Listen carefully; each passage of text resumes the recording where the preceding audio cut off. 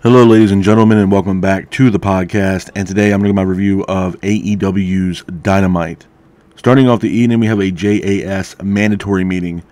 JAS call out Jericho. Jericho comes down to the ring.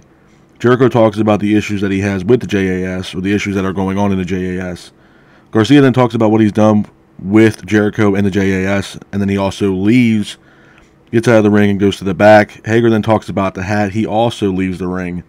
Jericho then says he helped elevate their careers. Ty Mello then disses Jericho. Mello then walks away from the JAS. Anna Jay then hypes up her match later on that night with Sheeta, but she also walks away from Jericho in the JAS. Angelo Parker then talks about Jericho not helping him when he needed his help, and then Angelo Parker also walks away from the group. And then Matt Menard says Jericho has helped him out in his personal life. He's also his idol, but he also had to walk away from the JAS. Guevara is the last one in the ring. Guevara talks about what he's done for Jericho and what Jericho's done for him in his career. Guevara doesn't completely walk away from Jericho, but he still wants to see what happens with Chris Jericho. It was also noted that Guevara was also wearing an Inner Circle vest from Jericho's first group in AEW. So it looks like the Jericho Appreciation Society, man, has imploded on itself pretty much, and it looks like it is no longer a faction as of right now. The whole Guevara thing is very interesting, man, because to me there has been a little bit of speculation that Ortiz and Santana might return to AEW, which would be fantastic if Ortiz and Santana are back, especially in the tag team, swing of things as far as AEW, because I think they're desperately needed in that tag team division. Not only that, this could be something too where, Guevara does stick it out with Jericho, and, Garcia, Anna Jay, they all do their own thing, and Guevara still, teams up with Jericho, and this also gives the opportunity to bring in Santana or Ortiz into a storyline and bring them back into AEW to once again reform the Inner Circle, which was Jericho's first group in AEW. Now, that could be a possibility. There's also a possibility, too, that Jericho can join Don Callis. We're supposed to get the decision on whether or not Jericho is going to join Don Callis and his family next week on Dynamite, so next week, Dynamite's going to be absolutely awesome. But, again, man, it's really up in the air on what Jericho's going to do.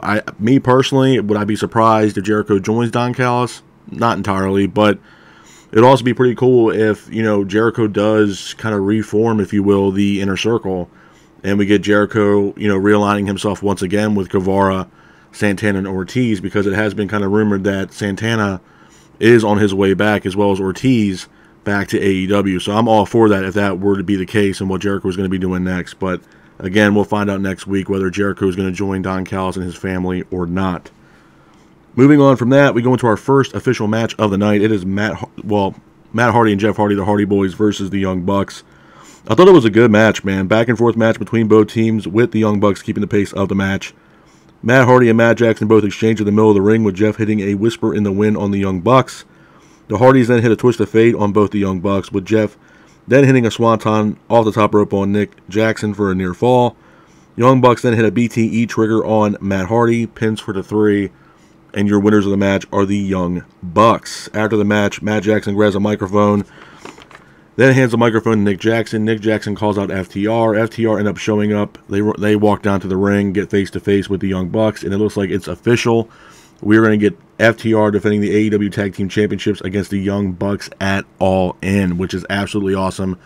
Again, just adds more, fire to what All In is all about coming up in, I believe it's August 27th. It should make for a fantastic match and hopefully fantastic card for the fans. But this is definitely one of those matches at All In. I definitely want to see the rubber match between FTR and the Young Bucks. After that, it was announced that there will be a tournament for the AEW Women's Championship, which will take place throughout, the next few weeks leading up to All In. The winners of these tournament matches will actually compete in a fatal 4-way at All In for the AEW Women's Championship. Now, Toni Storm is also a part of this tournament. She gets a first round bye, something with her contract or whatever, gets her a rematch with Sheeta. To be honest with you, am I all for this tournament format for All In? Not entirely. I mean, for what it's worth, man, I don't understand why Toni Storm ended up dropping the belt to Sheeta anyway, not taking anything away from Sheeta, but again, there's a lot of, crazy things right now going on in that women's locker room, which I will touch base on towards the end of this podcast, man, but there's definitely something going on in that women's locker room, and it's been, heavily shown in the past few weeks. with Dynamite. Even, tonight's, Dynamite's main event that happened last night too, which, again, I will, trying to give more detail on what I think's going on in the AEW women's locker room towards the end of this podcast. But again, there's a tournament going on, and the winners of those tournaments will create a fatal 4-way for the AEW Women's Championship at All In. Moving on from that, we go into our next match of the night. It's for the FTW Championship and a no disqualification FTW rules match, if you will. It is Jack Perry versus RVD. This is actually RVD's debut match for AEW. The match itself was a good match, back and forth matchup between Perry and RVD, with RVD hitting a spin kick off the apron on Jack Perry that looked absolutely brutal. RVD then hits a rolling thunder in the middle of the ring on Jack Perry. RVD then throws Jack off the top rope through a table to the outside. RVD then hits his signature 5-star frog splash on Jack Perry for a near fall. Referee was also taken out in this match. Aubrey Edwards gets involved in this match, is now the new referee. Perry then throws RVD through a chair, which allows Jack Perry to hit a roll-up on RVD, pins for the 3, and your winner of the match and still FTW champion is Jack Perry. Hats off to Jack Perry for getting the win in this matchup.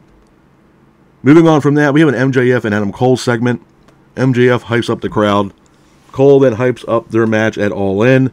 Cole then wants to go after the Ring of Honor Tag Team titles. And it looks like Adam Cole wants to go against Aussie Open for the Ring of Honor Tag Team Championships at All In at the 0 hour, the kickoff show before the actual All In event. MJF agrees. Roderick Strong is here. Strong looks like he's upset. MJF then mocks Strong, which I thought was absolutely hilarious. And then Roderick Strong is then joined by Kingdom, which I thought was kind of odd to see, Roderick Strong teaming up with the Kingdom, Matt Taven and that team and stuff like that. Again, man, I was kind of shocked to see Roderick Strong kind of teaming up with the Kingdom. I don't know if the Kingdom's kind of, trying to recruit Roderick Strong. That's still yet to be seen, but obviously there's a little hostility there between MJF and Roderick Strong. After that, though, Cole ends up pushing MJF, so I don't know if Cole's kind of taking Roderick Strong's side on this. This could be also something, too, where I want people to realize that this could be something where MJF does stay a babyface and Cole turns heel, and maybe joins the Kingdom. Obviously Matt Taven and, Adam Cole are good friends. Obviously there's a lot of history there between, Matt Taven and Adam Cole and the Kingdom and stuff like that, especially their time in Ring of Honor. And Cole has a lot of allegiance to Ring of Honor too, man. Cole, has hyped up Ring of Honor, and a lot of really, really good talent has come through the doors of Ring of Honor as well, including Adam Cole and guys like Kevin Owens, Seth Rollins. A lot of very good talent has come through Ring of Honor. Am I surprised that, Cole and MJF wanted to challenge for the Ring of Honor Tag Team Championships?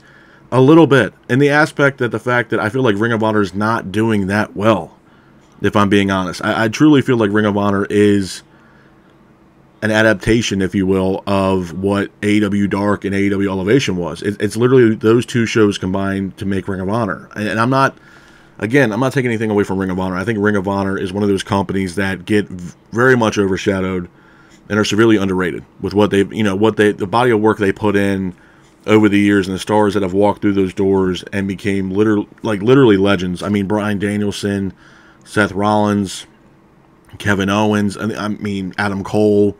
This is just name a couple guys that have walked through the doors for Ring of Honor that made a name for themselves from Ring of Honor, going into other companies like WWE or New Japan, so on and so forth, AEW.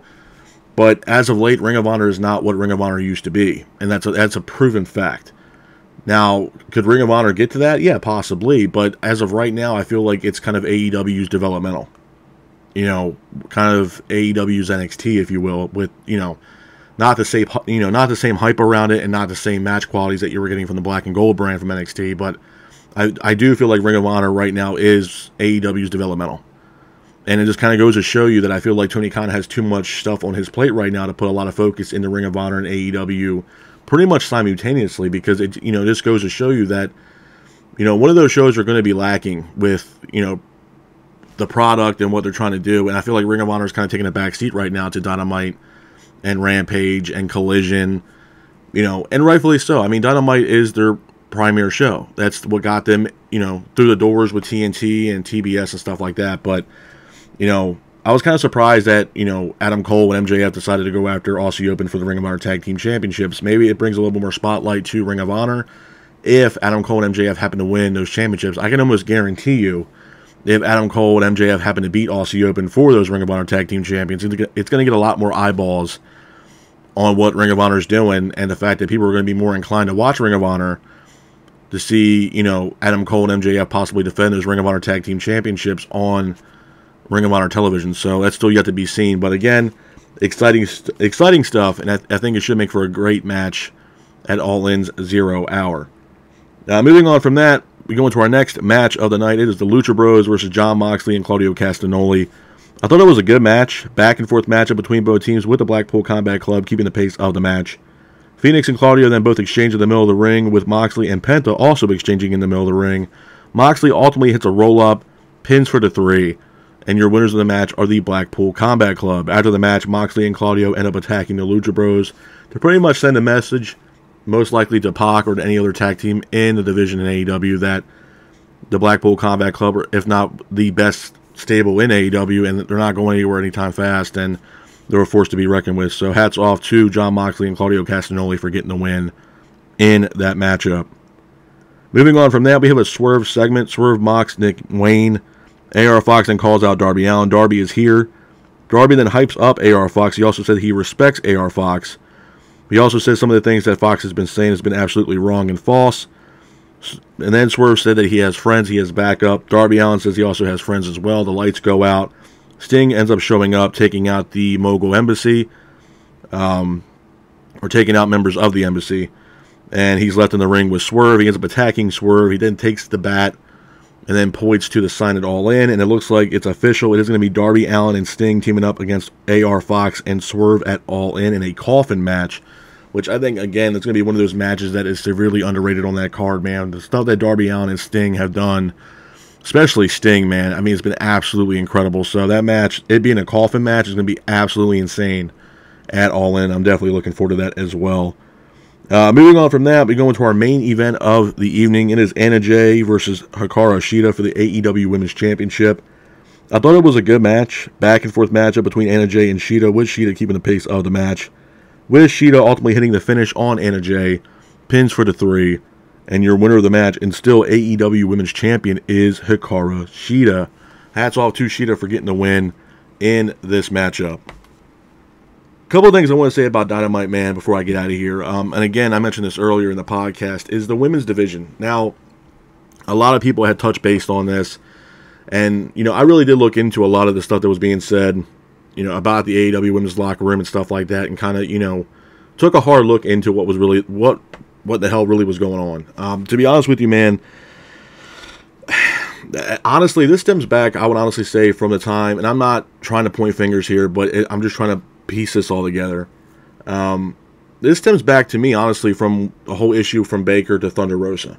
I think Baker, has this, the way that I was being told is that there's obviously different cliques backstage. There's friends back there. Obviously Britt Baker's good friends with Jamie Hayter and stuff like that, and so on and so forth. But there was a independent wrestler that came into AEW to do a couple, dark matches like AEW Dark or Elevation. She came into the fold, wanted to know what was going on, stuff about her match, if she was going to get an entrance, stuff like that. And a lot of people were downplaying her, were making, poking fun at her and stuff like this. And it's kind of crazy because Baker has been in the news as of late. I mean, there was also ties to her making comments possibly in the Taya Valkyrie match, when Taya Valkyrie was getting all this different, disrespectful stuff and all this flack from fans, about her match with Baker and how she looks and all this stuff, and kind of body shaming her, man, which I think that's complete BS, to be honest with you, man. I mean, look, at the end of the day, these people are laying their lives on the line to wrestle. Do I think Taya Valkyrie can wrestle? Absolutely. She wouldn't be there if the girl couldn't wrestle. She can wrestle. You don't have to look. You don't have to maybe like the way she looks or something like that. It's people will go out of your way, man, no matter how good you're doing, just to bash you for no apparent reason. And there was no reason, nor was it acceptable for anybody to bash Taya Valkyrie at all. I mean, it's unacceptable, man. Completely unacceptable.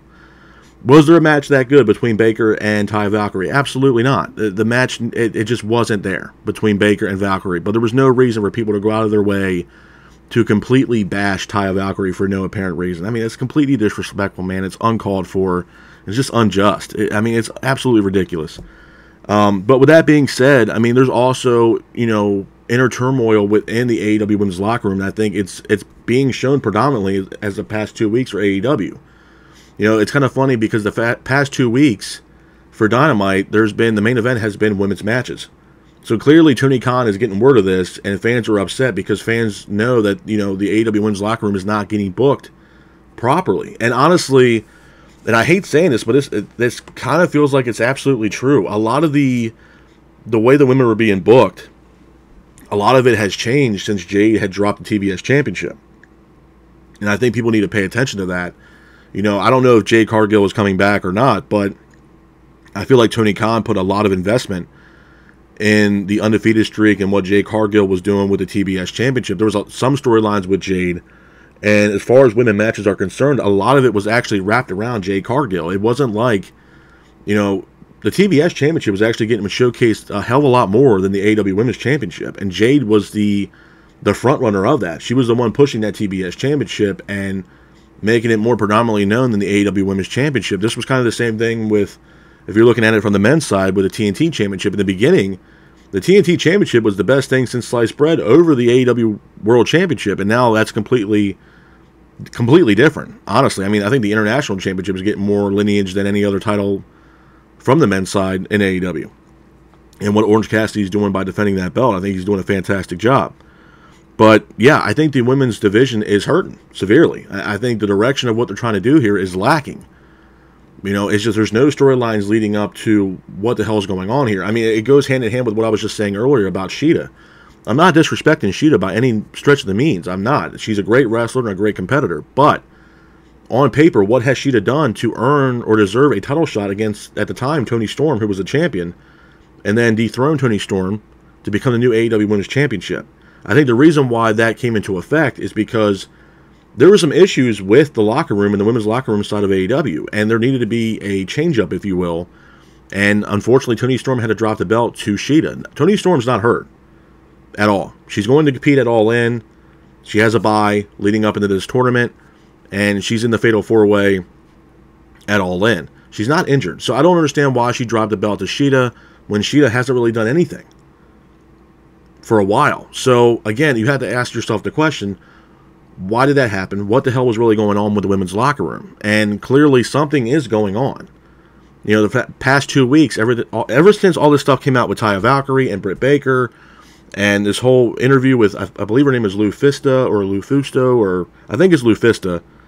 Don't quote me on that, but ever since that interview came out, and what she said about the AEW women's locker room and how toxic it was, and how just volatile it was, I feel like it kind of got to Tony Khan, and Tony Khan was like, oh, we can't have this, now we're going to put the women in the main event, which I'm all for that, but don't do it because you guys got called out on your BS. This issue needs to be fixed. And I mean, again, I'm not just blaming the women on this, it's also the same thing with the men. I mean, there's been issues with Guevara and Kingston and Guevara and somebody else and yada, yada, yada. It needs to be fixed. And again, I'm not trying to poke the bear here. I'm not. But at the same time, too, it's been prevalent on what the hell is going on with this AEW women's locker room, and it needs to be fixed. From the bashing of Taya Valkyrie, which is absolutely just, I can't even express how much insane that really is, that people went out of their way to demoralize this woman based upon a match or how she looks.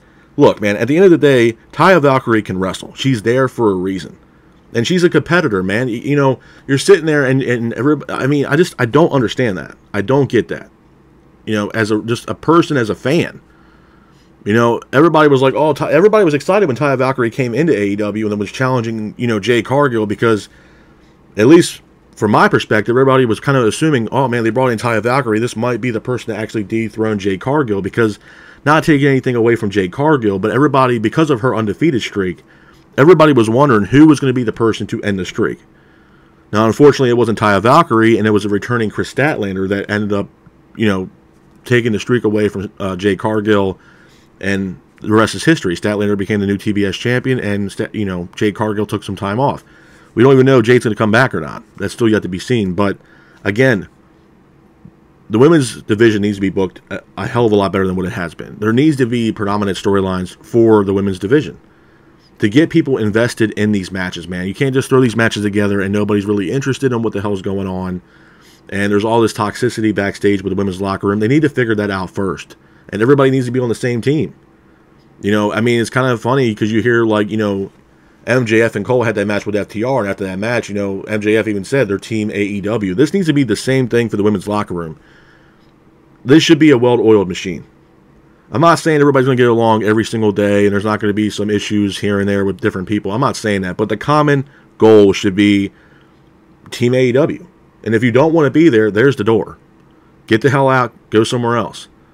You know, everybody keeps hyping up WWE, but I can tell you this right now from what I read the other day with, you know, obviously Endeavor purchasing, you know, Endeavor, the company for UFC, the parent company of UFC, if you will, bought WWE, there's going to be possible roster cuts coming down the line here for WWE probably sometime next month when Endeavor fully takes on WWE. You know, they might push Vince McMahon out, there might be roster cuts and budget cuts and stuff like that, and the roster might seriously be infected or affected by that due to the budget cuts. So, again, you know, maybe going to WWE is not the best option, too, if you're not happy with AEW or something like that. So, again, I mean, it just goes for all the people that's on the roster for AEW. You know, it should be running like a well-oiled machine. But besides that, I mean, AEW last night was absolutely great. I thought it was a really good show. You know, some people were kind of downplaying the Hardys match versus the Young Bucks. Look, man, for what it's worth, that was probably the best I've seen from Jeff Hardy in quite a while. It was a great match. Jeff Hardy was, you know, keeping the pace. He wasn't sloppy or anything else like that. I mean, he was keeping toe-to-toe with the Young Bucks and what they were doing, and it made for a decent match with them and the Young Bucks. It was a solid matchup. There was more matches announced for All In, which a lot of people, including myself, were kind of wondering when these matches were going to be announced because All In's not that far away from now. You know, we got a tournament lineup for the AEW Women's Championship. We have Sting and Darby Allin versus AR Fox and Swerve in a coffin match. Fantastic. We got the Bucks versus FTR as well as All In. We even have a hint of what Kenny Omega might be doing for All In. He's supposed to have an interview, sit-down interview with Jim Ross next week to discuss his future and possible future opponent for AEW's All In, which I'm definitely excited for that. And again, man, it was a solid show. I'm not sitting here saying that Dynamite last night was a bad show. It's just, I haven't really touched base on, you know, everything that was going on in the women's locker room. I know a lot of news and rumors have come out about the AEW's women's locker room. And yeah, it's hostility, man. I mean, it's definitely not a good thing. And obviously it's been heavily shown in the past 2 weeks with Tony Khan putting the main event as, you know, a women's matchup. But my thing is, you had to know something. Why are you trying to do something about it now? You know, and I'm sorry, man, and I'm not trying to shoot anybody in the foot here or anything else like that, or point the finger, but, you know, a spade's a spade, man. I think Britt Baker also has a big, serious issue and an ego backstage in that AEW women's locker room. There's been multiple times where her name has come up with issues now with the women backstage in the AEW locker room, stemming from Thunder Rosa, from Taya Valkyrie, and then this issue that, you know, you had this independent wrestler come in, and then, you know, you had Baker making comments and stuff like that. So, again, you know, and Baker being a part of her own little clique backstage with Jamie Hayter and stuff like that. I'm not trying to bash Baker. I think Baker's a really good wrestler. I just think her ego is a little much. I think that she tries to be, you know, the queen of the locker room. And I'm not, again, she's a very good wrestler, but, you know, you're bringing these people in. And I feel like Tony Khan has his favorites. Don't get me wrong. I do believe Tony Khan does have his select few favorites in AEW, that he does give them a kind of a hard pass and, you know, kind of a slap on the wrist and, you know, lets things be. I do think that does happen. And I'm not just saying that's Baker. I also believe that's the Young Bucks. I believe that's CM Punk. I believe that's Baker. I believe that's Sammy Guevara. I do think that there's certain wrestlers on that roster that go, you know, Tony Khan does kind of turn a blind eye to, and kind of, you know, just a slap on the wrist and, you know, let's kind of, you know, dial this down and let's move on, rather than other people he might reprimand a little bit more than his select favorites. And I do think that's 100% true, man. I think Tony Khan does have a few people on that roster that he kind of turns a blind eye to. And I think Britt Baker is one of them. I do. Her name has come up in a lot of serious issues in the AEW women's locker room. I mean, especially with Thunder Rosa, man. I mean, a lot of people were like, oh, maybe it was, you know, Thunder Rosa caused it. I don't know, man. I mean, there was also a lot of rumors saying that, you know, Baker and Jamie Hayter and Rebel kind of pushed Thunder Rosa out. You know, there was threats being made and stuff like this. And obviously this was a while ago, but, you know, again, you can't deny what was going on, even though if it was the past. Baker was a part of that situation with Thunder Rosa.